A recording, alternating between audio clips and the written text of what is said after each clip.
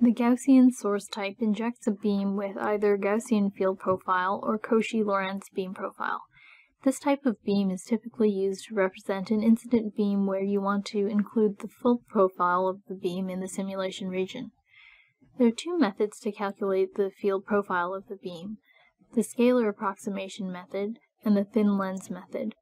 The scalar approximation method assumes that the beam doesn't include any field components in the direction of propagation, so all fields are polarized in the transverse plane normal to the propagation axis.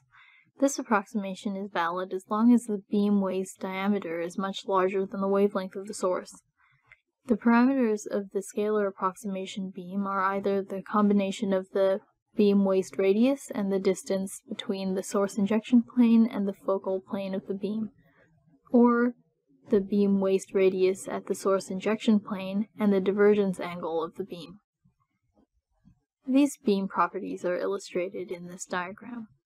The distance from waist setting can be set to a negative number if the focal plane is in front of the injection plane in order to specify a converging beam, or it can be set to a positive value to specify a beam which is diverging as it propagates from the injection plane.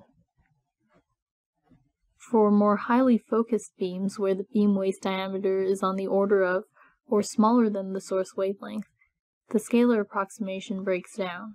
In this case, the thin lens method should be used instead. Note that the thin lens method is only available when using the Gaussian type beam, and it's not available for the Cauchy-Lorentz beam. The thin lens method injects a fully vectorial beam where the beam profile is calculated by a sum of plane waves traveling at different angles, representing the resulting beam from a lens of a given numerical aperture and a given ratio between the incident diameter of the illuminated portion of the lens to the total lens diameter.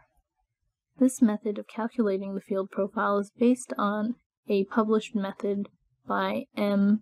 Mansourpour.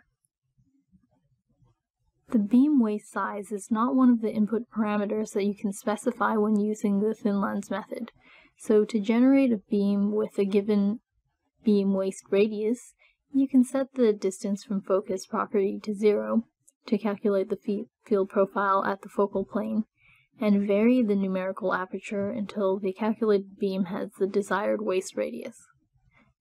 The calculated beam profile can be viewed by clicking the Visualize Beam Data button in the Beam Options tab.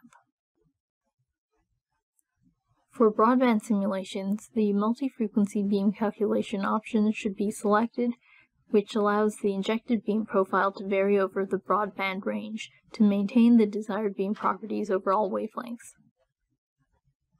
For example, the images here show a beam incident from the bottom right of the plot on a surface, and the angle of the beam propagation varies with frequency when the multi-frequency beam calculation option is not selected.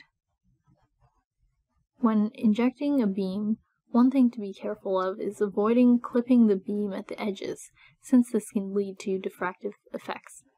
You should always use the Visualize Beam Data button to plot the field profile and make sure that the field amplitude of the beam decays to 0 by the edges of the source region. Some applications which make use of the Gaussian source are photonic integrated circuits, heat-assisted magnetic recording, CMOS image sensors, and microscopy imaging. A Gaussian source can be used to represent an incident laser source, or can be used to represent light from an objective lens with a given numerical aperture.